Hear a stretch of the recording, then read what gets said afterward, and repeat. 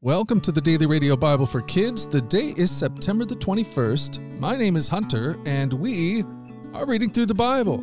That's something we do every day. We take time in God's Word. We let His Word take its time on us. In fact, kids from all around the world gather here to listen to these amazing stories from the Bible, from Genesis all the way to the book of Revelation. And today we are back in the Gospel of Matthew.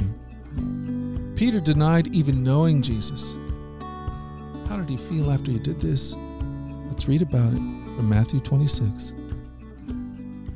Meanwhile, Peter was sitting outside in the courtyard. A servant girl came over and said to him, "You are one of those with Jesus, the Galilean."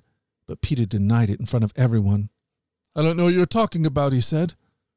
Later, out by the gate, another servant girl noticed him and said to those standing around, "This man was with Jesus of Nazareth." Again, Peter denied it, this time with an oath. "I don't even know the man," he said. A little later, some of the other bystanders came over to Peter and said, "You must be one of them. We can tell by your Galilean accent."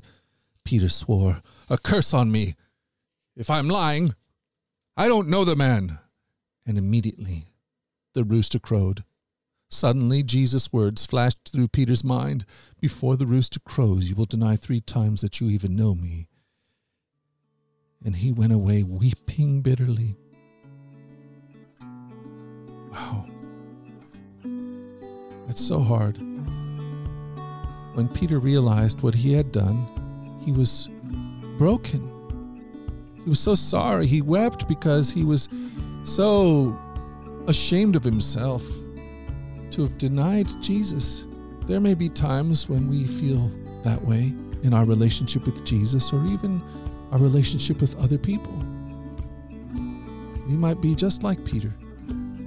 And as hard as that is, and as sad as that is, the good news is that Jesus came to forgive all of us, because we're all just like Peter.